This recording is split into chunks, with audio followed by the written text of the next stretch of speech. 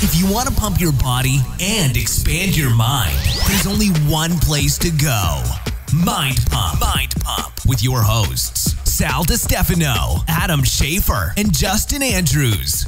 Yesterday, I finally watched the movie, Sal, that you had told me to watch. Oh, yes. And I've heard a bunch of people telling me this. Get Out. I don't like scary movies. That movie's fucking I've crazy. heard a lot about this movie. Have not seen it yet. It's so good. Yeah. It is really good. It's real, and I don't like. It's really creepy. I'm not. It's not like It is, like but suspenseful it's anyway. good though. Yeah.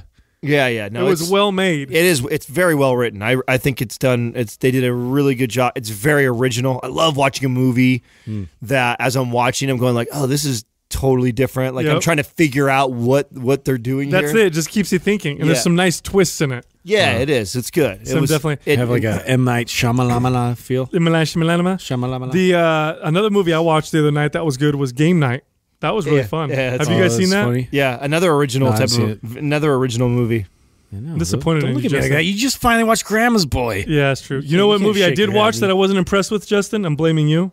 Oh, blaming me? Yeah, I'm going to blame you 100%. Okay, Solo. I'll throw some blame back at you. Oh, you watched Solo and you didn't like it? I didn't say it was the greatest one, bro. I'm a fan of all things Star Wars, so I have to kind of like it. Oh no, my boy was all kind of like meh on it too. It wasn't. It wasn't like okay. it wasn't anything that was like I'm gonna jump out of my seat for. Yeah. Dang, look how defensive. I didn't hate it. I'm just kidding. It's not your fault. I didn't hate it. It's like his fault. No, It's I'm just tanking. like Did you okay. see that's tanking at the box Yeah. office? Oh, it is. Yeah, like it's tanking bad. So It's not doing good. here's the feeling I get, Justin, and I'd love for you to put your opinion in here. Is that, and we talked a little bit off air yesterday about this because Justin and I were talking about the Solo movie because I haven't seen it. Is it just a business move? Yeah. Is this not about writing? Is this not about creativity? Is this more like we see what Marvel's done with all the fucking Marvel movies and how that's a fucking bajillion dollars that they're making off of that, and all they have to do is just keep intertwining all these stories? Well, and are they taking a page out of that? It's kind of like they're trying to fill the void of what was created as far as like the fans wanted such and such to happen. They want these kind of characters in there, and they're feeding way too much into that to where it's not like an original, story or watching. Like you kind of know the. How it's all going to kind of play out, and they're introducing characters that were fan favorites, but it just feels like forced. And That's what I mean. Like why they didn't give enough time to show the development of the relationship between Chewie and Solo to see Solo's development. They didn't spend enough time on these things that are real important. It's almost like they went from step 1 to step 50. Yeah, but is that because they plan on doing a whole one on Chewie? And then doing I think exactly. It's just like it totally mirrors, I think, what they did with Marvel. Yeah, with that's each why individual character. Yeah, so it's and I mean, what did you think of the actor that played Solo? Do you think he did a good job? I like him like that. I've never seen him before, and he's like an original actor. But tough to fill Harrison Ford. He's not that charismatic though. He's like kind of flat. He didn't. Because Solo, was cocky as fuck. He's this cocky. Yes. You almost don't like him, but you can't help but like him. And this guy was He's too an soft. asshole. But he's like a lovable asshole. This guy, yeah, exactly. This guy was too soft.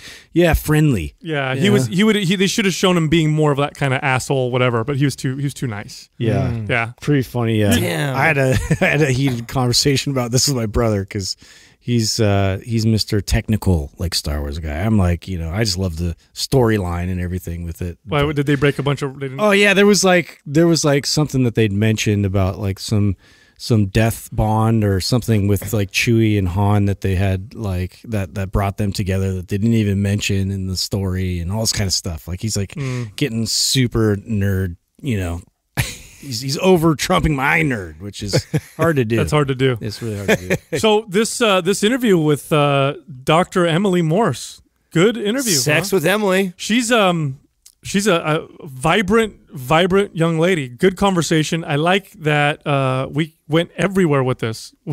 There was no holds barred with the sex conversation. No, this was great. This is not my first time having sex with Emily, though, but this is really, I thought with an Emily is what I mean by that, right? No, So it's not the first time for me. It worked out for you there. Nice. I thought it was, I thought it was a lot of fun. Again, I got to give my first. Shout out to, is that your first, Emily? Yeah, it was my first Emily. Shout out to Tom Bilyeu and Lisa Bilyeu. Again, this is another interview that they opened their home up for us and allowed us to come in and hang out all day and interview people. I thought that was fucking rad. Yes, super. I mean, just amazing people. And Emily's cool, man. She was super down to earth, a blast. She's been podcasting for, what'd she say, 10, 12 years, something like that? Yeah. You could for say a long time. You could say she podcasts hard. She does. She's been in the industry a long She's time. been through all the changes in the industry. She's definitely a veteran in this world of podcasting. It's great. It's great meeting people like that, because typically when you meet someone, like, people think we've been podcasting a long time because so many more people have heard about it, but they don't realize it's been around for a long time. Mm-hmm. She's been podcasting longer than Ben Greenfield. Yeah. Yeah. We really like her style. We love the subject matter. And we got to talk about who doesn't sex. like to talk about I that? didn't like to talk about that. Yeah. Also, I do want to mention, I think when this airs, you only have 1 day left for one of the biggest promotions we've done the entire year. So the promotion is you get the nutrition guide and the fasting guide for free if you enroll in any of our bundles. And bundles where we take multiple mass programs, put them together, and discount them like 30% off. So this is this is your last chance to take advantage of that phenomenal offer, especially before Christmas. Please do before Christmas. You got a lot of time before. Yeah. Summer. Summer urgency, man, I'll tell you. It's before summer. You want to get fit, ripped. You want to look good. Get yourself a bundle. Get those 2 nutrition components for free. You can find those at mindpumpmedia.com. Now, Dr. Emily Morse, you can find her on her podcast, which is Sex with Emily. Her website is sexwithemily.com, and her Instagram is at sexwithemily. So without any further ado, here we are talking to Dr. Emily. What's your background, Emily? My background, in the sense of how did I, what part? Like, I'm from Michigan. How did I get into sex? Yeah. How did I get into sex? Aren't we all? Same way everybody did. Aren't we all?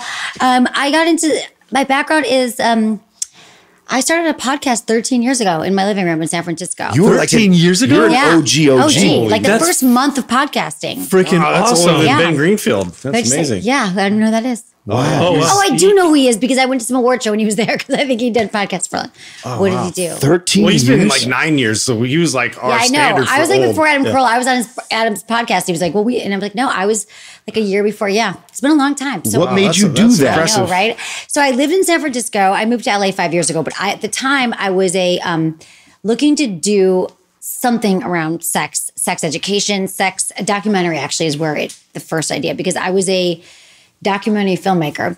I worked in politics. You guys are from the Bay Area, right? Yeah. So I worked in politics for like 10 years in San Francisco, and I was working for Willie Brown, and then I made a documentary about him. So after that, I thought, I love telling people stories, and whenever you do anything creative, as you know, you have to be passionate about it. Like, it has to be, you can't just kind of like, I don't know, work for hire. And I was like, I've always been fascinated by sex and relationships and what makes people, how do you have amazing sex? How do you have great relationships? It's something that been confounded me my whole life. I came from a divorced family, and I was like, marriage was never this thing that I was really excited about. But what kind of propelled the podcast was that I had started doing like a cable access show and a documentary around sex, interviewing everyone I knew about their sex life and their relationships. It was at the very early stages. We were just shooting some things, and I thought, I always heard people saying like, I had amazing sex or I had horrible sex. And I was like, I think I've had pretty good sex, but I think if sex could be amazing, that would be something great to be an expert at. Because first of all, we all have sex and people would be infinitely interested in that. And also, I just would love to talk like everyone. I would love to have the best sex of my life. And I don't think I've had it yet. And when people would say to me, they had amazing sex or great sex, I'm like, what does that mean? Like, back up. Do you mean like was his penis double jointed? Were you swinging from the rafters? Like, what did you have 18 orgasms? What does that mean? So I just invited, and I had an intern at the time who was like, there's this thing called podcasting. She was an engineer, and she's like, I'm like, I could do something and just interview people without a camera. And that's really what I love doing. I realized after documentary filmmaking and all that stuff, I was like, I just love connecting with people and hearing their stories. And that sounds amazing. So we hired some guy off Craigslist who did sound, and we like we had mics like this and a board, and I invited like a bunch of friends over, married, gay, straight, single, and I just started talking to them about sex and dating and marriage and love, and that's how it started. That is my background. I need to make that story more succinct at some point, but that's it's not though, because it was like whoa, and then I released it that on iTunes, and then it just became this thing. And I was not the expert at the time, but I was like, well, I have a lot of therapy, but I had not really like the sex expert, because we realized it would a lot of the questions that would come in, because eventually I just started getting emails, people asking questions, and we're about like, you know, I don't know, relationships and anxiety and how people feel about themselves. And then I went back to school and got my doctorate in human sexuality.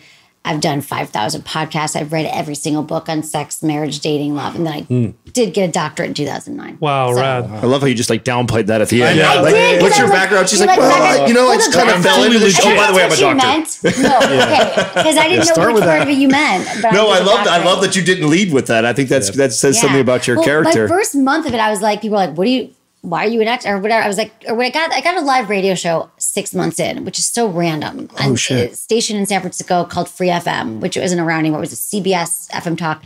They're like, why are you an expert? And I was like, well, I've got some hands-on experience, right? Because I've kind of had sex every now and then, but now I actually am a doctor. So Oh, that's cool. Wow. So, what are some of the biggest misconceptions surrounding sex? I mean, with your experience, you've probably heard it all. Like, oh my God, there's so many. There's like the men want sex more than women want. Like people just. so that's a believe- misconception. Totally, it's like a myth. Like it's Now, why does it exist? Why does that myth blew my exist? mind. I mean, because God, why does it exist? That's such a good question. I think that, well, here's why everything misconception around sex exists, because we don't have a lot of sex education. We don't talk about it. We don't feel comfortable around it because we have shame. You know, we have Hence why your trauma. show does so well, right? Yeah, well, right, exactly. And I think the reason why too, because my show is not like, technically I'm talking about blowjobs every week and this is how you do it. That would get really old. But really it's about getting people comfortable talking about sex. And I think I talk about it in a way that people are like, I'm talking about the weather and it's cool. And we all have sex and relationships and we all date and we get married. You know, maybe we get married and we want to figure it out. So it's a safe space to talk about it and to advise people. But I think it exists because we make things up. It comes from religion, perhaps the church or wherever, you know, I don't know, I'm Jewish. So wherever, anything, our households, we don't feel comfortable around sex. No one ever talks to us about it. And so I think that a lot of what we believe around sex is not true. So there's so many misconceptions. Like people believe that we are set in the ways that we have sex. So for women, for example, I think that a lot of women believe they can only orgasm in a certain way. Like, or they believe that it's limited the sexual experience they've had. So women might say like, I can only have, and I can't ever have an orgasm during intercourse. Like I get asked that question all the time. I've heard that a lot, Like actually. only through oral sex or only through Or not at vaginal all. stimulation. Or I can never have an orgasm. All these things, but it's like, let's say you've never had one during intercourse. That might be true for you, but maybe it's because you actually don't know. Only 30% of women do have orgasms during intercourse. So that's another misconception. Is that Oh, women shit. are- I did not know that. Yeah, so women feel bad their whole lives. Like I'm broken, something's wrong. But typically just because they don't have enough clitoral stimulation, either before or during, because that's where all the magic happens. Like the clitoris is 8,000 nerve endings. Like the only reason the clitoris exists is for female pleasure. The penis has 4,000.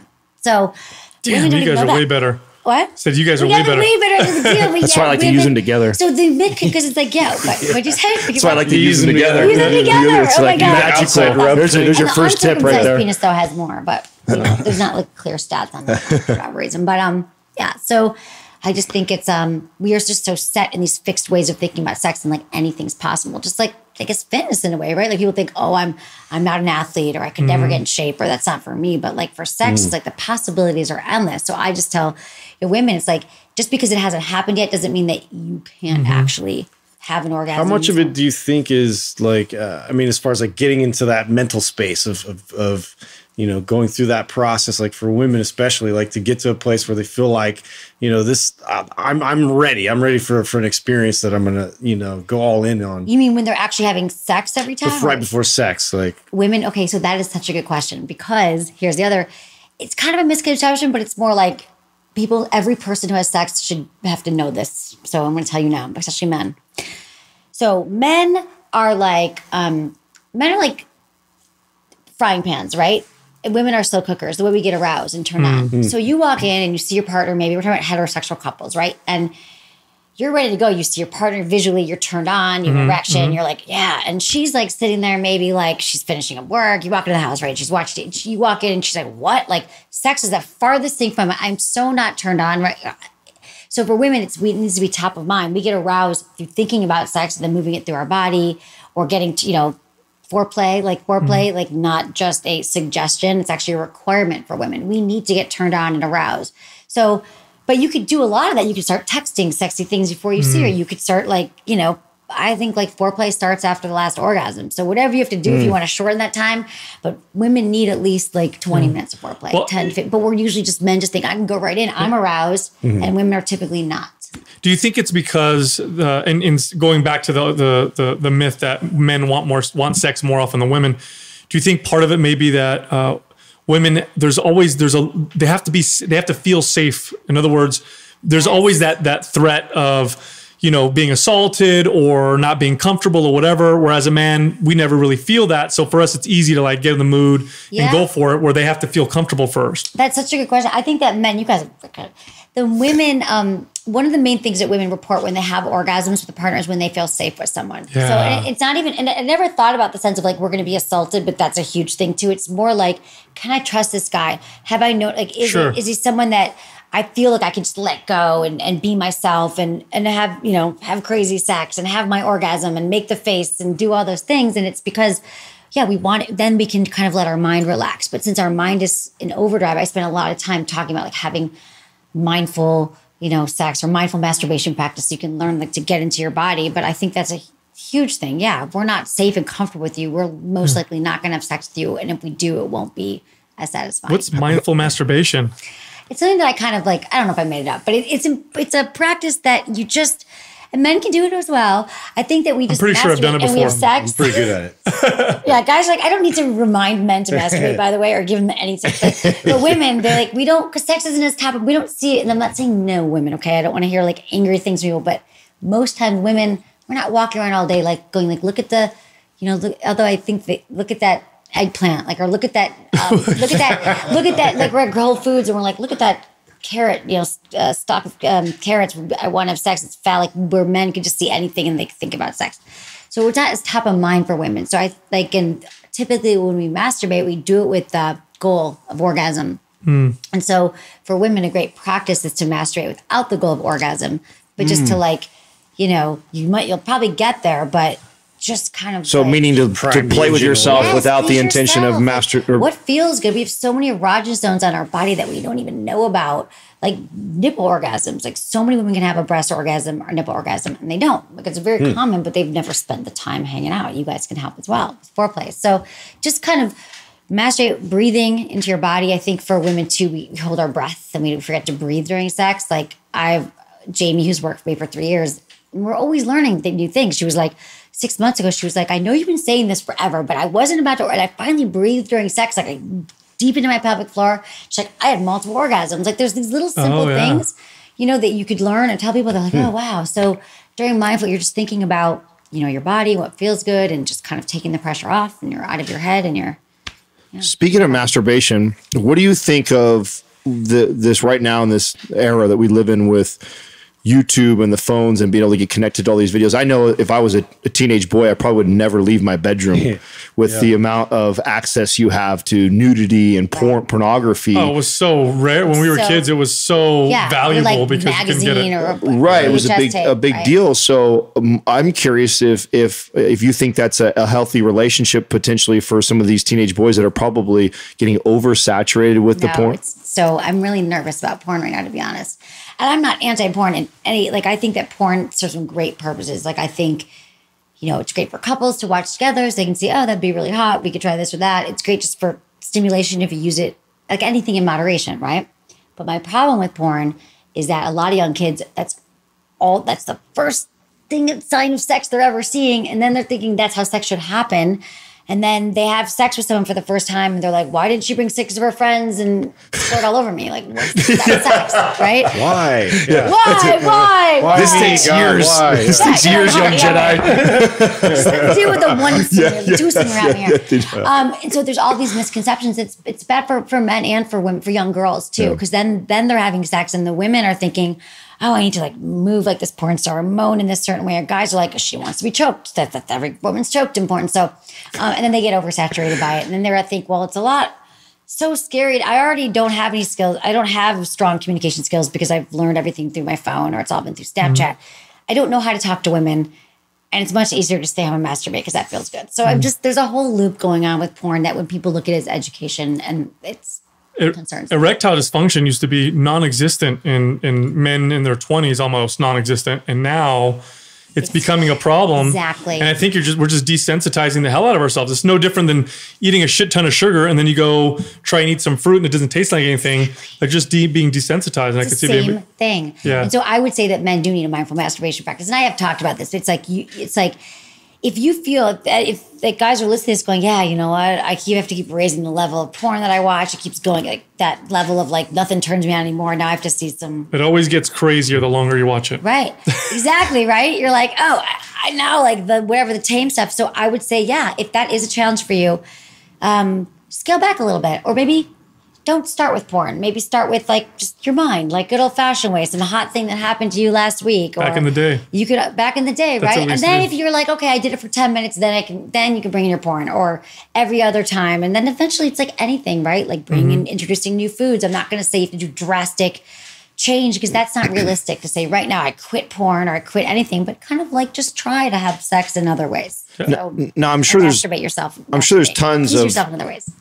Individual variants, but do you have like a healthy dose of masturbating for what you would recommend to somebody? Like if Sal's doing it like 3 times a day, is that overly? Is that a little aggressive? Why would you even know that? Right, exactly. Well, because he makes these breaks all the time in the middle of the day. It's obvious. Sometimes he gives me a hand. See, that's fun.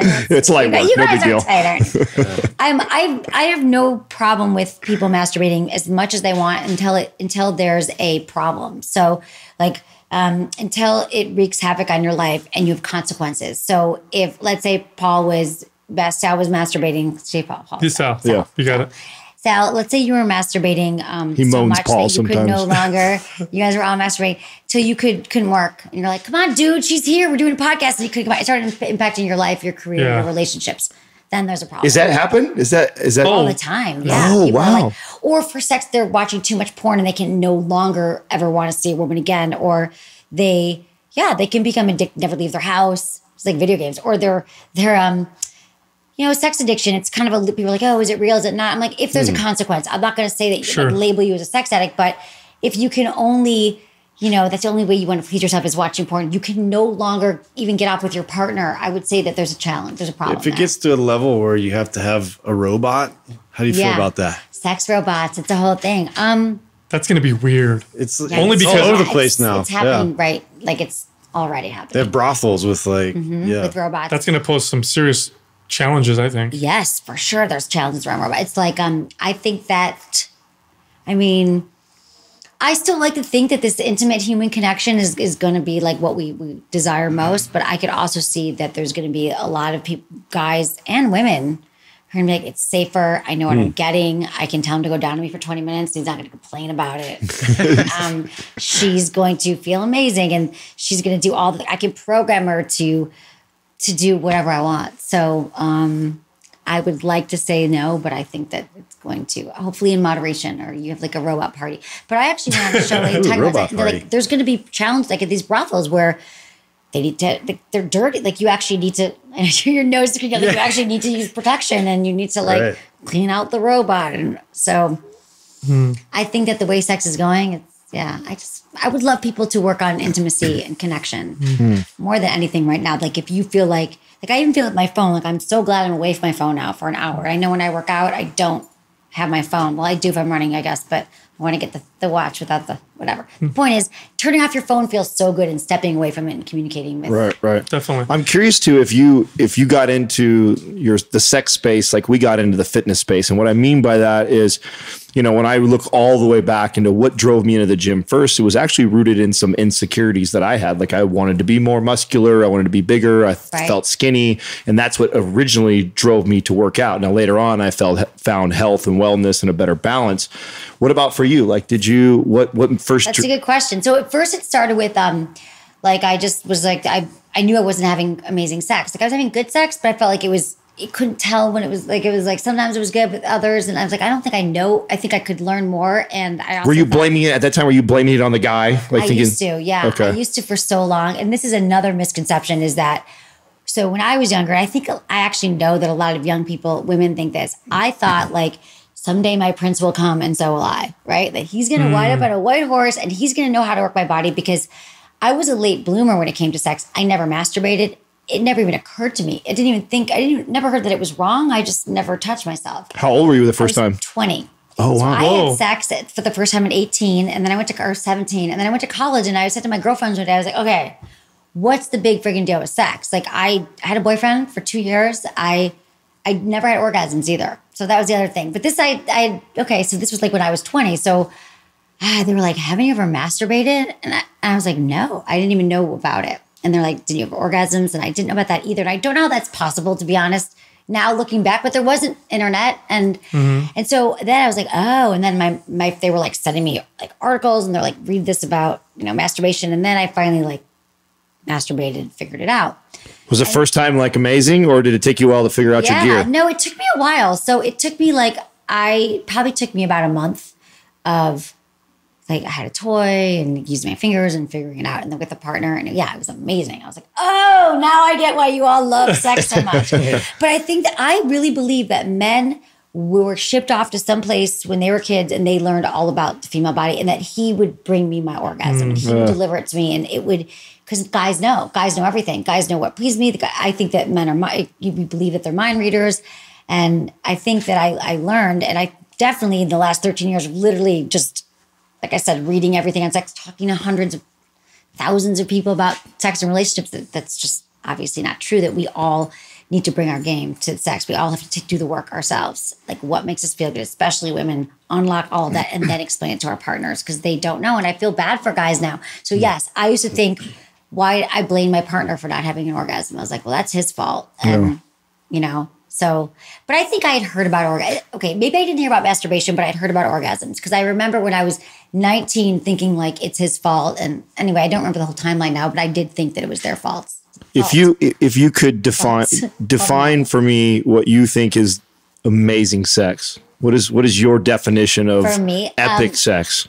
I think it's when you're really when you're really connected and you communicate about your needs and you have no shame about my head thinking about anything else but like connecting to that person and feeling seen,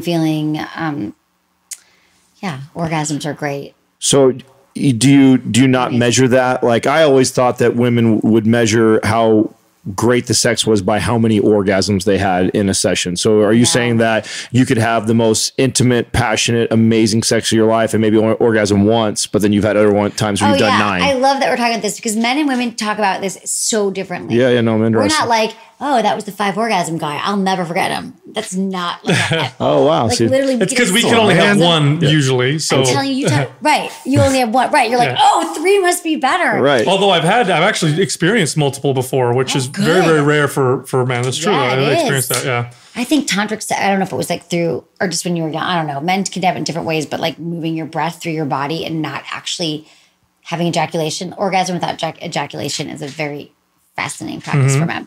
But women can have I think for me, it's like when I felt, God, I've had a lot of good sex now, but let's think, especially since I started my show, like I'm so much more open to everything. So I think it's, when I'm really connected or it's fun or it's thrilling or it's like unknown or we're like on vacation or we're doing something a little different or we're, what is that about that if you're away or it's risky or it's bad or you're on vacation, what is it makes it so erotic or in public? Because it's unknown in public, right? Yeah. I think it's the thing that makes sex so hot, and then you're going to see why sex gets very unhot or gets unsexy after a while when you're with someone, which is totally not like there's nothing wrong with you if you've been with someone for over 6 months to 2 years and you're like, what happened? The honeymoon phase is real. It's biology, like that whole newness. So what makes it great is when it's new and exciting. So think of when you're first dating someone. You've never been to their house before. You've never been in their bed. You've never seen them naked. And you don't know what's happening next. And it's just thrilling. Everything's new and exciting and novel, which is what makes sex great. But when you're in a relationship over time, you're like, I know what they're going to do next. I've seen them naked. We have sex in this bedroom one more time. I'm going to shoot myself. Turnover. And I'm seeing all my turnover. This is when it happens. Like, that's so freaking boring. Yeah. But when you're on vacation, you don't have like the dirty laundry. You don't have the bills. You don't have the neighbors. You have nothing to worry about. And it's a new place and someone else is going to clean up the mess. And it's exotic and it's variety. We miss that. It has so much to do with your mental space or your emotional space. It's like, I feel like if you can have sex with someone and there's no boundaries and you feel free, that's when you have the best sex. Yeah. I think when you're on vacation, you already feel that way. Like, I'm not home. There's no rules. We can get crazy. We can whatever. I feel like you could look at somebody and tell if they have good sex. Can you do that? I feel like someone of your expertise could be like, she's getting down, or really good at this. Can you see that? I feel like you could. I can tell it more by talking to someone for 5 minutes. Okay. Questions. Yeah. But I don't think. I wish it was that way. But no, I'm trying to think. Let me see if I can do it. Yeah. We'll tell you. She's looking at us right now. Are you ready? Yeah. No, I can be like the sexual intuitive sometimes with people and be like, oh yeah, the sexual medium. I can. I'd be like, oh no, this is what you need. Like I did this last night with some friends of mine. They're like, whoa. I'm like, no, I know. They were a new friend. They were like, right. You need some anal beads. You need a cock ring, and you need a swing.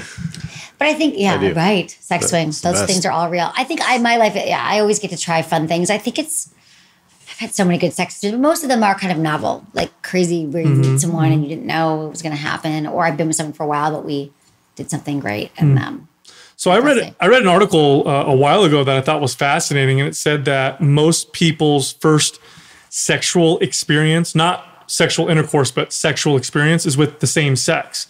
And it was explaining how the sexuality is more of a spectrum rather than you're way on what. So is that true? It's Kinsey actually said that we're on the spectrum. We're all on the scale, the Kinsey scale from 1 to 10, 1 being like very straight and 10 being gay, that most people, even men, are not a 1. Like very few people are a 1, but we're sort of on the spectrum between like 2 to 3, and women are definitely more open, bisexual. Well, for sure that's true because prison.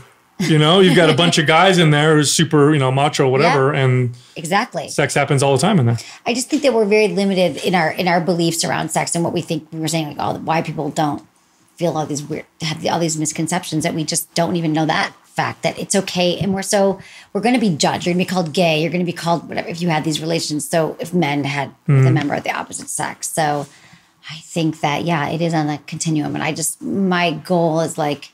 I just wish that more people would be open to looking at sex as something that is, your sex life is expansive and your sexuality is expansive, and you can constantly be learning and growing. And the more that you talk about sex with your partner and the more you communicate your needs and learn about your own body, you will have better sex. It seems like it seems like the more taboo and the more repressed a society is or a culture is with sex, the more maybe sexual dysfunction or strange or different expressions of sex come out. Like you go to some countries where it's like you get put to death for having sex outside of marriage, and you see, sexual expressions where people may be performing more things like bestiality or stuff like that. Like, is that really, it's such a innate desire that if we repress it, does it tend to come out that way?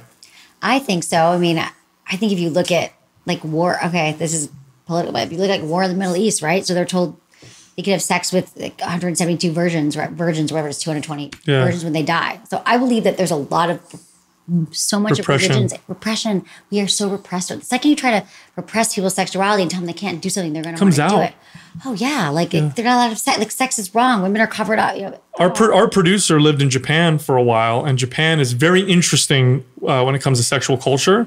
Where on one hand it can be very open, on the other hand it's very, very taboo. And he said that there were vending machines in some areas with dirty like panties that you could buy, and I'm like, well, and then of course like some of the porn that comes from Japan is really, and I feel like it's because of their culture represses it so much that it comes out in weird ways. Exactly. It comes out here in weird ways too, right? Like if you think about our porn consumption, if you think about addiction or rape or trauma, or it's like. The biggest challenge around sex is that we don't teach in schools. First of all, we teach nothing. And if we do, we teach about like, it's all fear-based, right? Yeah. You're going to get STD. You're going to get pregnant. We don't ever teach about pleasure, self-pleasure and masturbation, which I think we actually absolutely need to teach in schools. And we need to teach kids about like their bodies. And they do that in Norway. They do it in France. They have like a 3D clitoris that teach the kids about that. Like, really? I didn't even know about the clitoris, like really, until why don't we? We just because, and especially the Justin's still trying to figure it out. Yes. well, it's Complicated math problem. I'm telling you, it's like it's a journey, and everyone's different. Every woman is different. So if you put like 100 women in a room and they were all masturbating, they'd all be doing something different. So how the hell are guys going to know? Like I said, my heart opens wide for men. He thought it was behind the ear just like 2 weeks ago. He thought it was what? He thought it was behind the ear just like 2 weeks ago. So that's not it? I want to know what you. So But we're talking. repressing anything is going to. Okay, so we're talking. That's the cons of it. Now, do you see? Can we play devil's advocate? Do you see any pros for somebody who refrained from having sex until marriage, and then they got married and they would say to you, "Oh, I have great sex." Like, what would you say to that? Sure, as long as listen, I'm not going to I'm so not like, oh, this is right and this is wrong. I feel like that's totally possible. You could learn to fall in love with someone. I would think they could have amazing sex, but I'd also want to say, like, as long as there's no way if they don't talk about sex or they're not working on their sex life, it's impossible, like to have great sex if you've never. Because I could see the positives of that too. If you have two people that are experiencing all of it together and trying new things all the time, and if they have the ability to, I just think that a lot of people and growing together, But if one person is evolving and growing, the other isn't, there's gonna be a disconnect. Exactly. Right. Yeah, I feel like it would be more like wait until you're ready and you're with someone that you want to have sex with the first time. Marriage is interesting. I think if people wait till they're married, that tends to come more from a religious standpoint, and religion doesn't have the greatest track record in terms of how it views sex and stuff. Right. And this is the other thing about when people repressing it. It's not even that. The thing that I deal with a lot too on my show is that we don't even realize these messages from childhood. But everything happens in childhood, right? Like all of our beliefs around our bodies and our body. You said you were a skinny kid and you wanted to grow, and I think women and men, body image issues, and we don't want to be naked in the bedroom. And we're also told, that masturbation is wrong, that it's dirty to touch yourself, that it's, you could go blind, or like wait till marriage. It's nothing. And so we might have gone to church and hated it, but that's still what we heard. We might have gone to wherever, and our parents might have said, like, there's a moment in our lives, I think, and we realize as kids, like, we're actually born being like these perfect, right? We still are perfect, but these humans, these little babies, we know nothing, but we start to get messages. And for women, it's like you're your little baby, right? And your mom's like, your parents, the first thing we learn about our vagina is like, they're like, okay, here's your knees and your thighs, and they skip your belly button, and they're like, you skip the vagina. Like, wait, what about this? Yeah. There's this area that has no name, and then maybe we're like 4 or 5, and perhaps we're touching ourselves inappropriately, which apparently I did not do, but a lot of girls are like, that's dirty, that's wrong, do that in private. So it has no name and it's private, and then we're like, get our period, we're like, you're gonna be a woman, and I'm like, I'm a woman now. This thing hates cramps. Me. I hate everybody, and I just want a lot of chocolate. So what? Like, there's no information, and then you keep going, and you've sex for the first time, and most women will probably tell you it's not that great. Maybe guys even tell you that too, right? Yeah, no, you hear that on both sides for sure. So you're like, what? Like this whole sex taboo thing, and now it's not that great. Right. But no one's correcting the stories here. No one's saying back up. No one's saying like this is, So that's why I feel like I will always be helping people. I'm like, I'll always have something to talk about. Like when I started, they were like, are you going to be able to talk about sex every day? I'm like, yes, because every day I'm always learning too, but people always have these same questions coming up, and we have to undo stuff from the past or relearn stuff and just kind of move towards the future and see what's possible. What do you think the big rocks are? So we talk about this. We just got interviewed by Tom on their health theory, and one of the things that was so different about Mind Pump when we came into this space was, everybody wants to talk about the new cutting edge this and the new science and the new pill and the try this, try that. And one of the things that we talk a lot about are the boring stuff that's been around forever, which is the most important stuff. Yeah, but it's the big rocks. So like get rid of the stress and sleep better and get some sunlight and walk. And, these things, those are really going to make the most impact on your overall health and fitness journey, more so than this great new pre-workout or pill that just came out. Exactly. And so I feel like the same thing is with sex, right? There's probably all the greatest gimmicks and pills, next thing to take. Toys. What do you look at as like your rock or like the things that you coach to? Okay, so the thing that I mean is the main thing I talk about is communication. Like I always say, communication is lubrication. So what does that look like though for somebody who doesn't have good communication with the relationship? Because I feel like Okay, so God, like practices. Do you give like, hey, listen, why don't you, if you don't ever come to your wife, I'll tell you something right now, being just straightforward. Like, I'm a guy, I'm a workaholic, I'm passionate about what I do. So very easily I can become the guy who comes home from work, walks right past his wife, goes into upstairs and then starts working on his laptop and then literally maybe kisses her goodnight and goes to sleep. Like a day could happen like that. Yeah, so all the time. I have to, and I've done this before, you know, coming from work and I'm probably listening to something that has to do with work or multitasking when I'm driving, and I get in my driveway and I know Katrina's in the house and I go like, okay, I'm home now. Like I need to become. You gotta breathe and get like you almost have to set those meditation, all being mindful, and when you're in a relationship where you're communicating, like, okay, so this is the thing around sex, and I will get into some basic pillars of it because I think that's so important. Is that so? There's all these other areas of our life that we focus on, right? Like health. We spend a lot of time thinking about health, nutrition, our jobs, like everything that we care about, right? We put a lot of time into like exercising, religion, spirituality, our relationships, our jobs, our family. But sex is like this one thing in our life that's actually really important. In fact, I would argue probably the most important thing, because when there's a problem with sex in a relationship, it becomes everything. But we think it should always be amazing and magical and like unicorns, and there should be all by itself, without ever working on it, without ever thinking about it or talking about it. And the second there's a problem, we're like, oh my God, we should break up, or oh my God, we don't know what to do. But if you are in a relationship, so what it looks like is the second you start having sex with someone, or right now, if you've been having sex with the same person for 10 years, it's never too late to start, talk about it.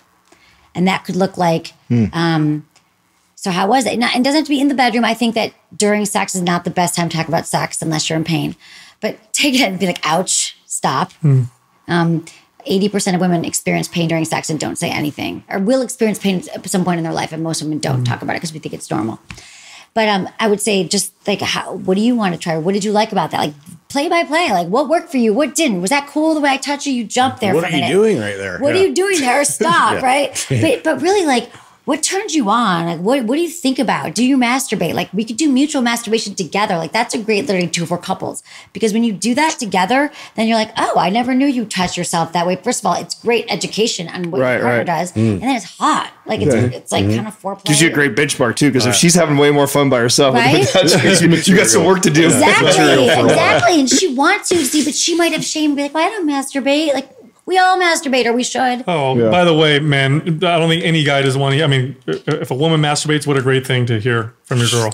Right? Oh, and to walk in on. Just but saying. She doesn't know that because no guy, like, she probably thought, this is another way women are raised, that it means that she's a slut, that she's really into her, like that, you know, that something's wrong or dirty if she learned growing up. So she has shame around it. So to be like, I think it's so hot that you show me your toys. Show me what you do.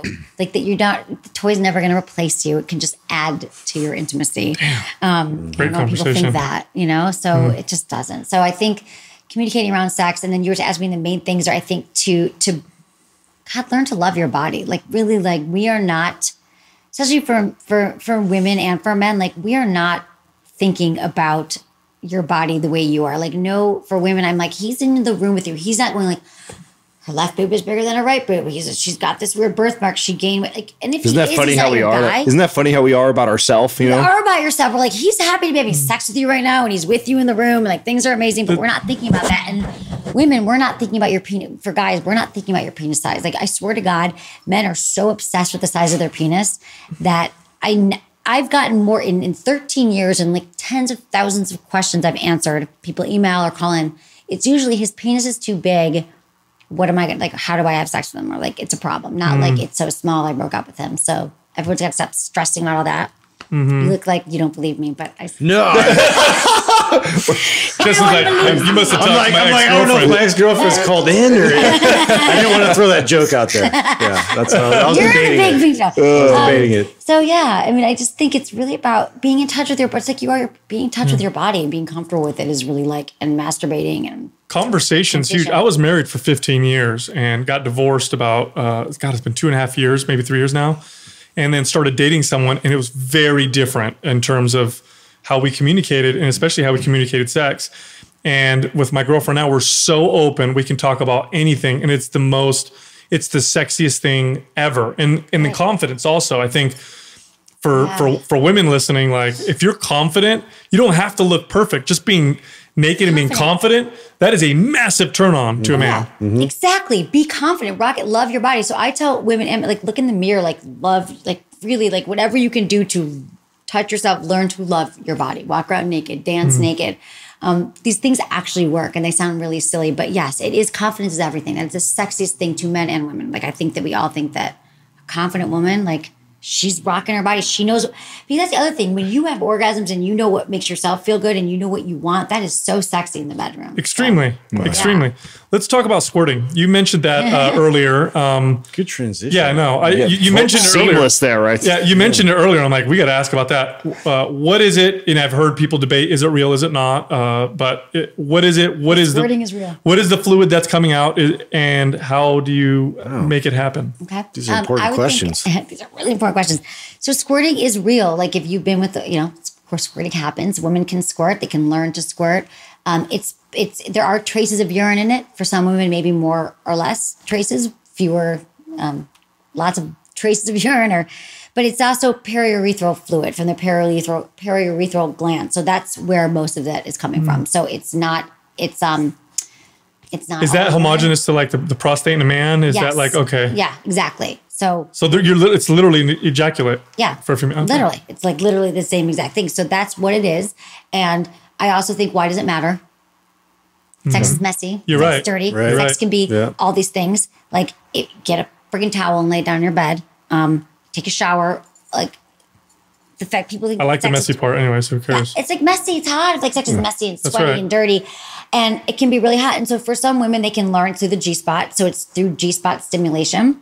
And so you can learn to, or even through like your pubic mound. Like here's the thing, the G-spot, or internally, it's through internal stimulation. But for some women also, like the clitoris is not just that little, here's about going back to that. Isn't it shaped like a wishbone that goes around? Okay. So there's clitoral legs that are behind the labia, the lips, if you will, the vagina. So there's like nerve endings. It's the vulva, really, and it's going down. So I'm like, yeah, it's like a wishbone. Okay. And that's where the nerve endings, they're extending through there. So for some women, if they have a lot of pubic mound stimulation, like above their pelvic, their clitoris, like this whole area I'm like pointing to that people can't see, pressure on that could also release it. So pushing up or pushing down. Okay. Both are pushing up, pushing down at the same time. And there's like, you could learn to do it. It's a practice. You could have your partner do it with their fingers or with a toy. Or now, is a squirting orgasm more intense than a regular orgasm? So for many women, they squirt, and it's also comes with an orgasm. Comes along packaged with an orgasm.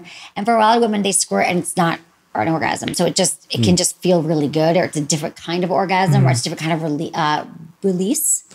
But it's not necessarily an orgasm. Does it just happen on its own, or does a woman have to train like, towards does she have to try to like almost push or push out? Or I've heard women explain that they have to almost like they feel like, oh my God, I'm gonna have an orgasm, but I feel like I'm gonna pee. Yep. Push, and then you get. It can be all of those things. Okay. Like I hate to be like, this is exactly how every woman experiences, but it's like, I think that when it's gonna happen, but it's also it can feel like a lot of different things. But for a lot of women, can squirt without orgasm, or orgasm without squirting. But it's a real thing. And so asking for a friend, how would you train for this? Right, exactly. I think that there's a lot. You asking for me? Yeah, a little training montage. I think that it's great to do it manually, like so using your fingers, using her fingers or your fingers, and just like constant pressure, kind of like how you would stimulate the G-spot. Okay. So, which is like that come hither motion. I shouldn't assume anything, that everyone knows this, right? G-spot? Yeah. Well, yeah. So in, up, right? Yeah. Okay. Right. So it's you put your like one or two fingers inside, and it's like about 1.5 to 2 inches inside, and you do the come hither motion, like you insert it towards her belly button, and that's kind of where you're going to find it. And it's like a rough spot that kind of feels like a peach pit. And but it could feel different on some women too. So, but that's kind of where it's located generally. But also the thing about it is it really helps for women to be aroused, to squirt, or to have an internal orgasm or full body orgasm. So again, the clitoris, it's all magic. That's where all the magic happens. So start by stimulating her clitoris. She can have like a clitoral orgasm and then kind of go internally. And again, every woman's different. So some women might be like, no, fuck that, I just go inside. But that's a great way to because when you're more aroused, the blood rushes to internally to the G-spot, and then it's easier to locate. Interesting. Mm-hmm. And I've read and I've heard that G-spot orgasms feel different than clitoral orgasms. They seem to be longer and deeper. Have they identified if there really is a difference between the two? And people debate around the G-spot too. Yeah. I think there's a difference. I think that the clitoris orgasm can be more like I guess it can be more surface level, like it's more kind of intense, and like a fire, like a big spark goes off, like it's like and that an internal one can be more full bodied. But women will tell you it's all different when you hear them explain it. And there's blended where it's both. Like that's also where you're just kind of like, it's like your whole body feels it. So, yeah, I think, and also there is no right way to orgasm. There's no like holy grail of orgasm. I'm just happy people can figure out their bodies. So yeah, but I think that an internal one is more like, can be longer and full bodied. Yeah. Let's talk about sex toys. What are some good ones that you tend to recommend for women? I know men typically don't use sex toys, but the fleshlight is like the toy for men. But there's also prostate toys, you guys. This is a whole other thing that's changed. Like, and that goes in the butt. Yep, that goes in the butt. So it doesn't mean you're gay, but the men have a prostate, and when it is stimulated, it's like the female G-spot. Sal's been trying to get me on this for fucking years, and I just refuse to go there. I should have brought you guys. I wanted it. What brought us toys? What? Yeah, you should have brought us. I was going to bring you some toys, but I didn't go into the office today as I was working from home. Well, maybe we see you tomorrow. Shucks. Come to my office. See if I come, I'll bring you guys toys. Okay. But so that'd be great. Bring those gifts. I'll bring some. So there's. What'd you say? I think that would be hilarious. Cannabis if you and toys. Yeah, Hi. right. That's like so exciting. Right. So toys so for men, typically there's the fleshlight. It's like a male masturbation sleeve. Right.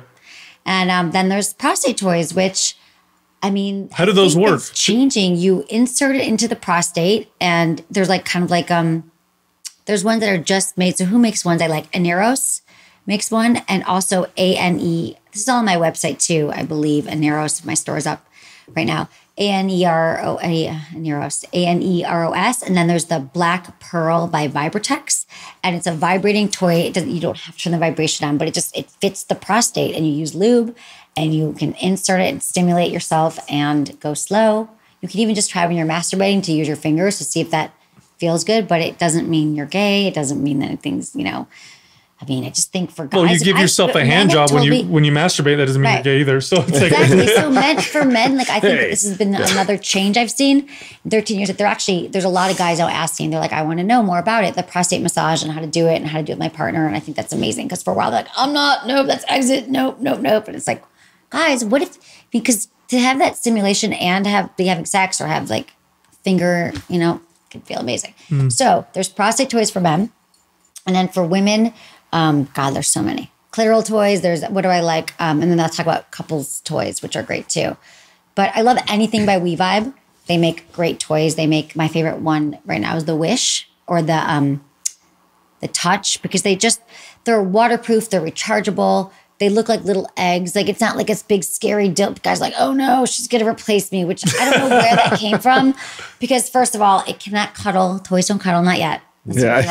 Yeah, that's right. But for some women, the challenge is they don't get around, they don't get turned on enough and they just need more clitoral stimulation. If you think about typical in and out sex, penetrative sex, nowhere near the clitoris. That's why my problem with porn too. I'm like, there is no way that he just stuck it in and she's having a crazy orgasm. Like there was no foreplay. He's nowhere near her clitoris. Like what is going on there? So I think that for women, you could use these toys during sex too. Women should not be like ashamed to use. Oh my God, that's the way to multiple orgasm. Right? Use a vibrator while having sex. Yes. It's amazing. Bring a friend. You know what I mean? Bring a friend too. Bring your friends. Bring your toys. Your toy friend, but yeah, sure. Bring a friend too. Bring your friend. Yeah. It's like having a threesome all party. the time. Like don't be shameful. So I think that there's a lot of women I know who secretly like keep their goodie drawer like locked and private. And it's like, and I think for guys, like I've dated many men over the last like 13 years who are like, no. And then they're like, oh, I get it. Are you bringing your toys? Are you doing this? And it's not every time. It doesn't matter if it is every time, but I'm just saying it's just a fun, different thing to use. And also a lot of these toys that women use, the clitoral toys feel great. Like vibrations feel amazing for many men on the shaft, on your balls. It like kind of soup up any blowjob or hand job. Like I think in a low setting, some of these toys or high setting, the vibrations are like, whoa, that's like next level, amazing. So there's also anything by WeVibe I love, the Nova, the insertion toys. And then for couples, if you've never used a toy, I recommend using like a penis ring, like a cock ring, like the Pivot also by WeVibe. Now, why would you use a ring, a cock ring? Is that just to maintain erection, or? Well, so initially when cock rings were invented, I suppose The vibrating ones? There's vibrating ones now, but that was to help men maintain erections because it restricts blood flow and can help you stay harder longer. But now there's these vibrating rings that one size fits all. They literally stretch. You put it on, and you can wear it during intercourse. So it feels great to the guy, but it has a vibrator on it. So if she's on top or bottom, it hits her clitoris, and however you move it around, and I mean, it's amazing. You're like your body becomes a vibrator. Oh, So- that might be painful if you Never had one of ejaculate those? with You've never the tried with one the of ring those? on. But they're stretchy and they're Yeah, they're super they're comfortable. You really never tried cool. those? They're not metal. Though they make metal vibrate. They make metal cock rings, but these are like Whoa. you've used them. Yeah, like, yeah. Probably like Screaming O makes some that are like I don't know the brand, but they're super comfortable, and you turn them on, and they have like a little battery, a little small battery in it. It's those are those ones that are in Screaming O makes some that are like disposable, waterproof, rechargeable. They're like no, they're not rechargeable, but they're probably like $10 and you can throw them away. But then there's the ones that are like a little more expensive. The Pivot, I don't know what that is, $80 to $100. But I should know how much sex toys cost, but I literally get 20 pounds delivered to my office a week to try. I have a big staff. To what? To try? To try them. Yeah, my staff. So this is part of your work. You get to go home and try all these sex toys. Do you have? Are you married? Do you have a boyfriend? Does he try them out too? Yeah, I have a boyfriend. I'm not married. So you take home the sex toys do they send you man ones too? And so you try them with him Oh yeah, too? I'm like, we have to try this week, babe. This weekend, I'm like, we're trying this, we're trying the cannabis lube, we're trying. Oh yeah, and my sister will be like, don't forget to try this weekend. Really, she reminds me. I've. Why aren't we in the sex podcasting business? So yeah, it's a good fucking business. We got the wrong podcast for sure. We get No, you supplements. don't. I feel like you would be I get supplements too. a very But not- intimidating woman to date for most guys. I would think that most guys would be scared to Or death. the opposite, right? Because if someone's really secure, it's probably awesome. But Yeah. I guess if a guy's insecure, they're probably like, Well, can we dive into your what's dating funny? life Let and me your tell you MO? Really funny, for the first time ever, a podcast that just came out, Sex with Emily, wherever you guys listen to podcasts, just came out this week. I don't know when this is coming out, but it's called Having Sex with Emily. And I actually had the guy on that I'm having sex with. Then my boyfriend. I got him dating. That we've been seeing each other. I'm not like into the boy. I mean, we've been. You're not into labels. No, I'm not. I'm not into labels, man. Don't box me in. But he's a comedian, and it's really funny. And we talked a lot about this. We talked about having sex, what it's like, because I was like, people always ask me, are guys intimidated to date me? So were you intimidated? He's like, no, I was. He's pretty confident, and we got into like how his whole like, what's the thing you've learned from me? He's like, I learned about the clitoris, and he's like 38 years old. He's had sex before. He's had lots of partners, and I think that he was like, oh, that's real. Like, you got to slow down. You got to wine. I'm like, yeah, wine, dine, and 69 the clitoris. So I think it was, and he'd never used toys before, so that's been really fun, and I think we have a good time. Do you with your experience, do you find there's some common mistakes that you see a lot because of the fact that boys don't they see porn, all they see is penetrating like crazy? And do you see that a lot of guys come in and are too rough with the clitoris, so they don't spin it? So talk about that. To answer your question, I was going to say this earlier when you were like, what are the pillar? What should everyone know? I'm going to tell every guy, go 5 times slower than you think, like all the time. Like even the way you're touching and doing, how fast you're undressing her, how fast you're sticking it in, how fast you're touching her clitoris. Touch, like literally like a butterfly, like light rainbow, like rainbow. I always say butterflies and rainbows. Butterfly, because light touch, everything just goes slower. And so I think that's a huge thing. And also when she's like, that feels really good, don't stop. Men typically go faster and harder because that's what you guys want, I think, when you're about to orgasm for many a man. We're less sensitive than you guys are, right? We have less nerve endings. Don't go faster and harder for a woman. We're like, just keep doing. When we say don't stop, we mean like keep doing what you're doing and don't stop. So if we say that, not speed up, don't speed up. Oh, there's so many misconceptions. Just there's so many, but it makes my head Justin spin. going ham. Like every day, there's like just that. Why are you picturing that? Oh my God, that you just. I think the way we talk and think about sex, that you guys are. I think that women like just things a lot slower. Do a lot of guys go down on women, or are there a lot of guys that don't? I mean, what do you? Not near. Yes, I think that. There's so many that don't. And if they tell you there's a lot that don't, and they absolutely like, you get all the, why not? Why don't you? Like, I think that maybe they had bad experiences around it, or they don't know what they're doing. So they're afraid that they're going to be like, do it wrong. And I think that if you're not certain, ask your partner what she wants, to have her show you what feels good. So There's I some think women that's that a non-negotiable. Like I wouldn't have ended up with guys who are like, that's not my thing. I'm like, you're not my thing. Yeah, I'm over. yeah, I'm right. out. Peace out. There's some women that don't want men to go down on them because they're too self-conscious. So let me talk. That's the other side of it. So there are women who are self-conscious, and I hear from just as many men who are like, my partner will not let me go down. Like she won't let me go down on her. What do I do? And I think for women, there's actually two things. There are women who it really is too sensitive. Like they don't like it, they don't want it, and typically those women are multi-orgasmic, so they can have like so many orgasms during sex, or they can at least have a lot during sex. And so they're kind of like, no, I really don't like it. It hurts. It feels, that's not every woman. But then there's also women who are ashamed. They're embarrassed about, they don't think that you really want to do it. So what I always tell men is like, tell her the best thing you can say to a woman is if you really want to do it. And let's say she's not too sensitive. She's just feels that guys don't really like it, or she's at, say, babe, I think you look so sexy, like you taste so good. I have all night. I'm not going anywhere. Like I'm going to be here. I want to make you come. I'm not, like just relax and settle in. Like to me, a woman's like, really, he wants to. He's not just doing this obligatory like lap with his tongue for 3 minutes. Because literally, if you do it for 3 minutes, you could have just made me a snack and come back to the room. Like 3 minutes is nothing. That's not like a get her wet and stick it in. I think that's what. Okay, and some women might want that. They might just be like, yeah, that's cool. Do it for a minute or two, but.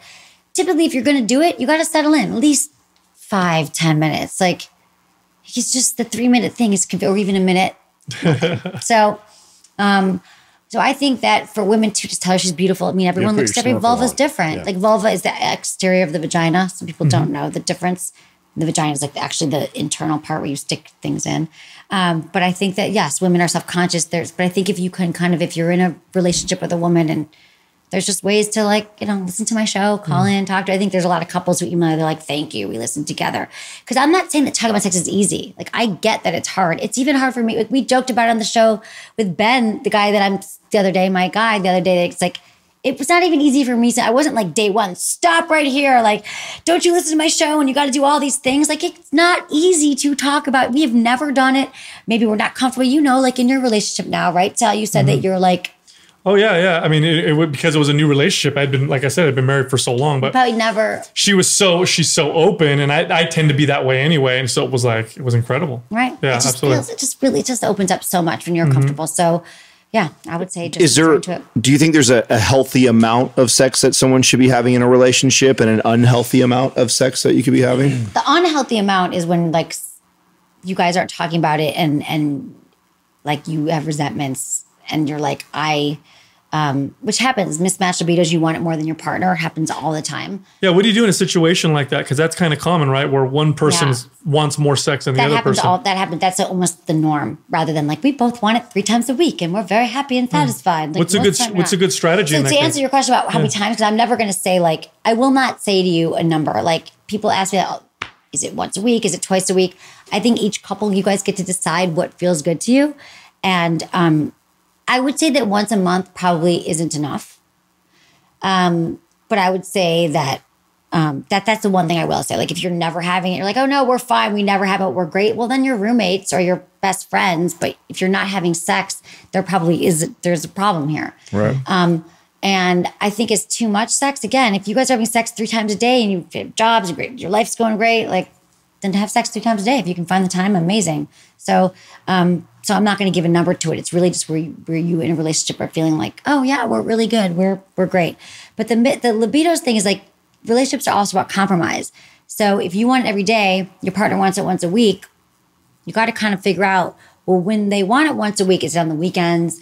Is it Saturday mornings because there's nothing to stress about? They don't have to go to the office. Or is it at night, because you don't have to get up or work the next day on a week? I just think that couples have to realize their jam and what works and make compromises. So for some couples, they're like, well, we never see each other because we have different schedules. Well, it's like set the alarm then in the morning before you both we get up different times, and set it earlier, like once a week, so you know that that's when you're going to have it, or just kind of figure out what works so you're both getting satisfied. But also, sex doesn't have to be straightforward intercourse. I think we're very limited the way we think about sex, that it's just in and out. It could be mutual masturbation. It could be massage. It could be a lot of other things. That's not just sex. Because a lot of times it's not so much that we're craving sex, we're craving intimacy. So it can be like holding hands, touching, massage. And really, again, it comes down to figuring out what you both want and learning how to talk about it without blame. And this is just a relationship skill. If you start off with like,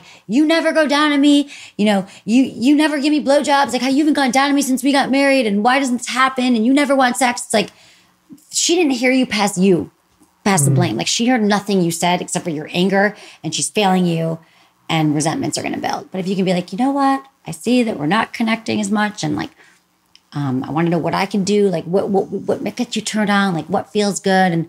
And for a lot of women, I'm going to be honest, some women don't know. Like they really have never really thought about it. Or they're really embarrassed to say like, oh, well, when I fantasize, I think about these things because I don't know how to tell you. So you just have to kind of ease into it too. But sometimes you've never talked about it, but again, it comes back to I think it starts, I mean, you said it earlier and echoing what you're saying is the communication piece. And I think it even starts with just communicating before you even communicate about sex, right? I think I think a lot of people just miss that piece. And then they hear us talking about this, like, oh yeah, like it's so easy just to sit down with my wife and tell her after 2 years that she's never given me enough head or some shit like that. Like, you know, maybe start with just the communication piece, right? Just like, I love so if you're in a relationship for a while, I mean, I think even if you're in a relationship you're like, how do I bring it up now that I've been faking it? Please never fake your orgasm for women. And also that I've never been satisfied, but it's like, you can just say, I was listening to some great podcast, and I was thinking about us. I was like, I love the sex we're having. I love you. I love our relationship. But I just thought there's a lot of things we could try or things we could do. And I want to know, like, what turned you on? Like, what do you like about sex? Like, what's the most memorable sex you ever had? Tell me about the favorite time we've had sex. 'Cause that's a good place to start too. She might say, well, we were on vacation that time and the waiter almost walked in, the room service. You're like, okay, so you want something more spontaneous. We might get caught. That's really scary. And we're on vacation. So then you can start, or I'd say, make a sexy bucket list where you each write down 3 things that you want to try, and then you swap lists. There's a lot of different ways to get there. I think a big problem with that too is that sometimes people have fantasies and they're afraid to communicate them because then they think the other partner will think that they actually want to act them out. Right. And there's a big difference between things you really want to do and things you can fantasize about and talk. And it's that safety, like, you know, let them know that it's totally safe to say whatever. There's 2 kind of fantasies. There are the ones that you're like, I would never want this to happen. And then there's ones like, oh, I actually think it would be really hot for you to tie me up or to give me a blowjob in my office when someone could walk in, whatever. But I don't know if that's fantasy, but it's like, so know the difference, because your partner doesn't have to know that you're fantasizing about your ex or about some hot girl at the office. Sure. Like, you don't need to know everything, or just some crazy things that you really actually don't want to happen. But if there's something like, I've been thinking about watching you masturbate, or I've been thinking about you, the threesome fantasy, right? That's the most common. Being with another woman, would that ever, does that ever turn you on? Like, I'm just thinking that would be really hot. Like, she might say, no, I've never thought about it. Or you want to fuck my best friend. But there's ways you have to be slow and ease into it. But I think, knowing what kind of like, not dumping it all on your partner, but kind of starting slowly and. Now, on that note, it feels like there's this kind of movement or something where open relationships are becoming a kind of a bigger thing. I feel like it's a resurgence of the 60s and 70s a little bit. Now, I've read about this. I've actually known people who've been in open relationships or tried them out, and it seems like people that I know that have gone that route was like towards the tail end of the relationship, like relationship isn't working, so let's try this one last thing, and then it typically it's like a Band-Aid, and then it breaks them up. But then I do know some people where it seems to work for them. I don't know. I mean, what is your view on that? Is that a healthy? Yeah, okay. I absolutely think it can be really healthy, and I think you're right that right now people are. There's like a resurgence of it. And I think it's also, we're talking about it more, that we're realizing that maybe monogamy isn't for everybody. Like, why is monogamy the only thing that we see? We get married forever, have sex with one person until death do us part. And we know that we all have these itches that need to be scratched sometimes outside the relationship, but we think, I have to choose. We have to make this choice. We don't make that choice about anything else in our life, right? Like, even if we die, you might have a cheat day, right? If you're on a diet, or you don't get a cheat day if you're in monogamy. Like, okay, I'm going to go, but you can if you're in an open relationship. And so I think that the great thing about open relationships are that the people I know in open relationships practice rigorous, and in a sense, like I've been in open relationships, like rigorous honesty. Like, you really are honest about everything. You communicate, you decide like what's negotiable. What do you want to know about them having sex with someone else? Is it someone that they know? Is it someone they don't know? Is it, you just get to set these rules. And a lot of times people just want to know they can, or they want to know that it's available to them as an option, and that can help them. And even just talking about the fact that they could be with someone else can kind of refuel that fire. And they're like, oh, we were going to open up, but we can't. We are sort of open, but we only do it twice a year. Or it can look any way you want it. But sometimes you're like, we think that jealousy is like this horrible thing, but I think people in open relationships really handle it, have a way of handling it that is so unique to people in monogamous relationships, because sometimes they use that either erotically. They're like, oh, it makes me jealous, but actually it turns me on because I know you want to be with me. Or they're like, I'm so jealous the thought of you being with someone else, but they kind of, I don't know, they just kind of like bring into the relationship. Like, I don't want you to be with someone else. So let's kind of figure out, I don't know, jealousy is actually, it can be a healthy tool is what I'm saying. They manage it in a different way. And yeah, like I feel like it's not for everybody though. Like it is not for everybody, but I just love it I'd like it to be for people to understand that it's an option. It's something that like, and that can work for people, and you don't have to like silently suffer through monogamy. And you might think your partner would freak out about it, but I think that there's a lot of things that we hear about sexually, like, oh, I could never have a threesome. I could never open. It'd be horrible. It'd rip me apart. And that's because we don't have all the information. Our sex toys will be the worst thing ever. And it's like, well, but let's really talk through what that could look like, or let's go see a therapist that can help us negotiate this. Or there's some great book. I love this book, Opening Up by Tristan Taormino. It's a great book about open relationships. And so I think it can work. Yeah, it seems like it can work. It seems like it would be like a small subset of people that can actually make it happen or make it work. Because I feel like it would be so complicated for the average person with all the...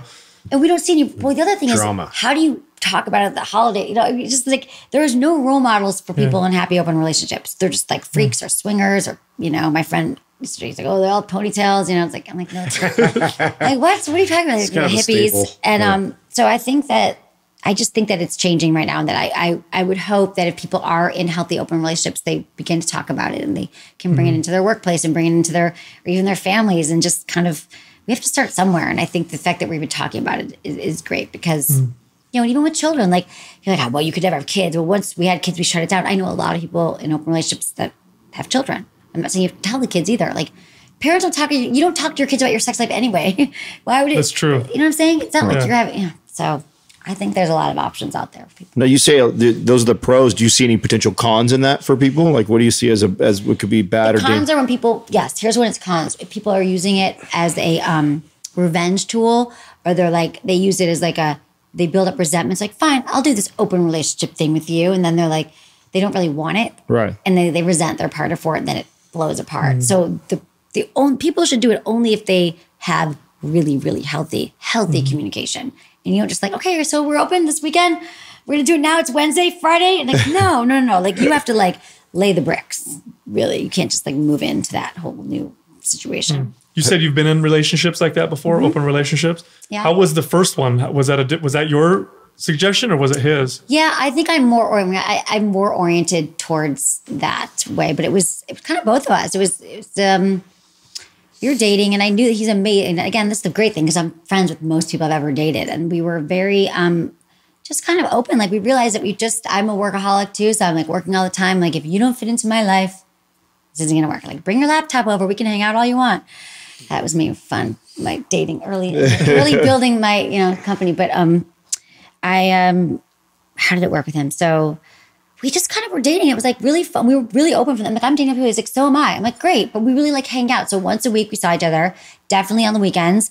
And then whenever we each had something, this went on for 2 years. Whenever we had something he ran restaurants. Like, he had a restaurant opening, or I had something, he'd come with me. We're each other's person. But we also would just kind of be open about, he didn't want to know much about who I was dating, or he didn't want to know anything. He's like, I know you're dating people. I don't want to know unless you really like someone. Tell me if you really you find someone that you want to you don't want to do this anymore. I need to know. But otherwise, I don't want to know. He's super busy. We didn't see each other. He's like, but I'm like, no, I want to know about them. Like, who are they? But if you like them more than me, that could be hard. It's ego. You find for women, we just kind of want to, in these situations, I think, again, this is another interesting thing that men, my situation isn't as, there's a lot of different ways it's gone. But what I found by talking to a lot of couples is that it's so interesting, because for men, they're thinking that women want multiple orgasms. They want so many partners. That means just want to go bang a bunch of guys.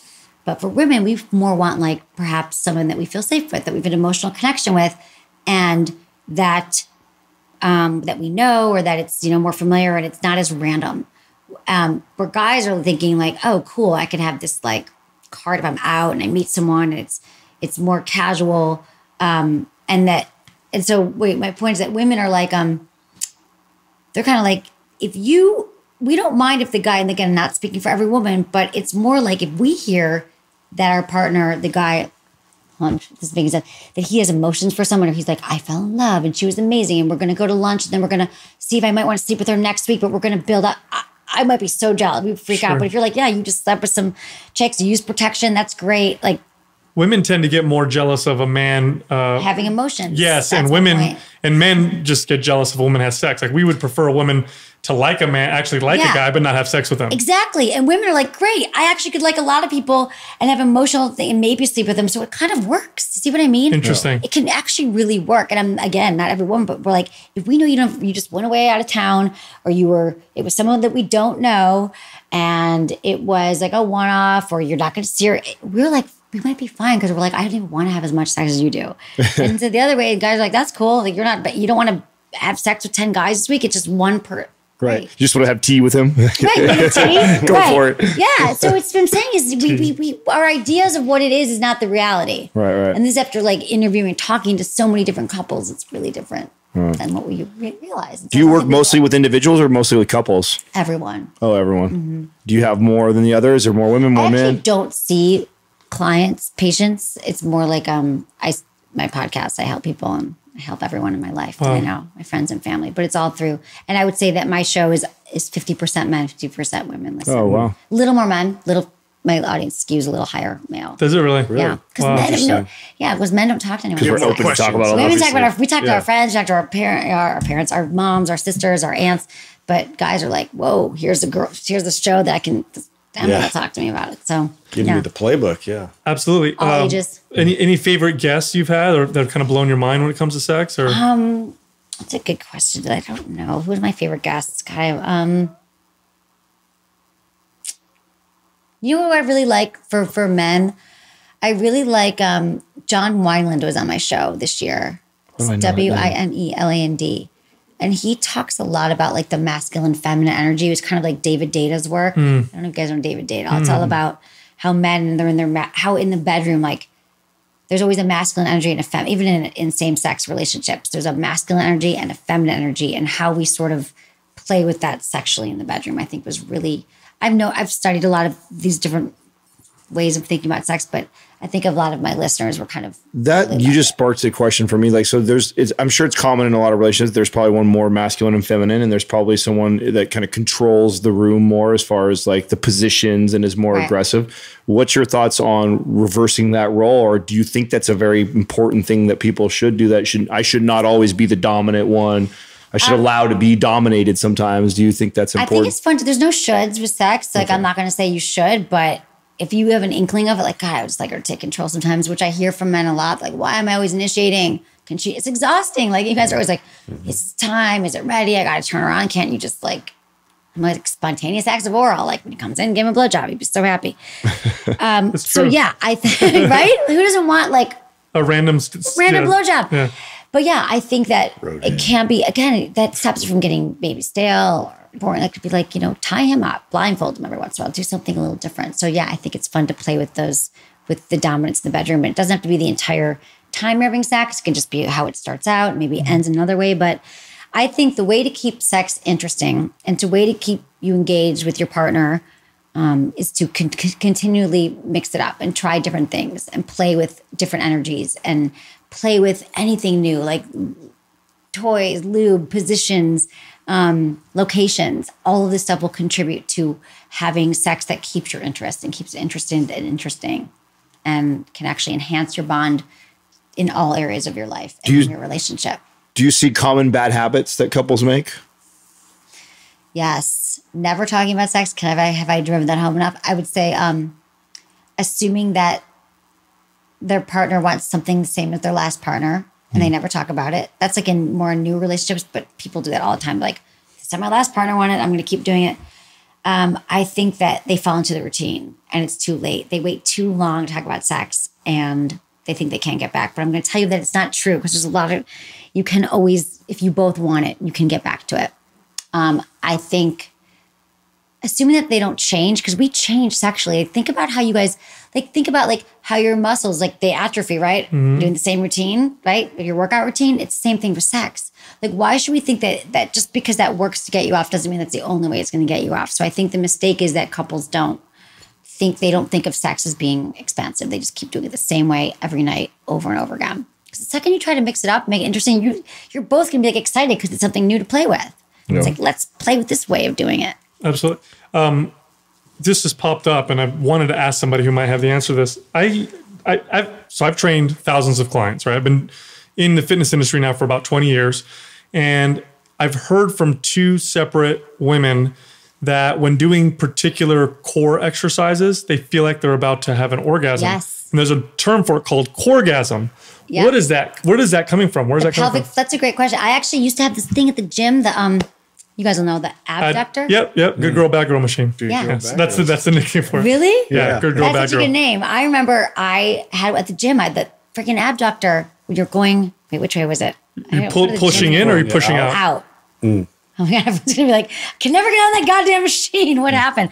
Yeah, they're sitting at their gym job, but that one, yeah, it's the core. It's the core. It's a pelvic floor. The pelvic floor muscles, especially for women, the Kegels. So it's the best exercise that you're not doing. I actually have an iPhone app called Kegel Camp, and it's for men and for women, and it reminds you to work those muscles because we don't work them. So the stronger that your pelvic floor muscles are, the stronger orgasms you will have for men and for women. Because those are the muscles that contract, right? They contract when you're orgasming. So they expand and contract when you're orgasming. So pumping those muscles during sex for women can help them have orgasms. And for men, the stronger they are, and for women, the stronger your orgasms are. I have a friend, Jordan Harbinger. You'll appreciate this. Yeah. He did Kegel Camp with his now wife like a few years ago.